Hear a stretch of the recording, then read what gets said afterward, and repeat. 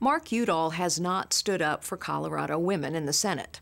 He supported Obama at every turn and is now launching shameful attacks against Cory Gardner to try and hide his own failed record. The facts: women are losing access to their health care because Mark Udall and Obamacare caused over 335,000 Coloradans to lose their health care plan. Many lost the doctor they trust and are forced to travel further than ever before for hospital treatments. That's why even the liberal Denver Post endorsed Republican Cory Gardner, writing that Udall is trying to frighten Coloradans with obnoxious war on women attacks that are an insult to women. Colorado women deserve better than politics as usual. Say no to Mark Udall. Join me at weriseup.org today.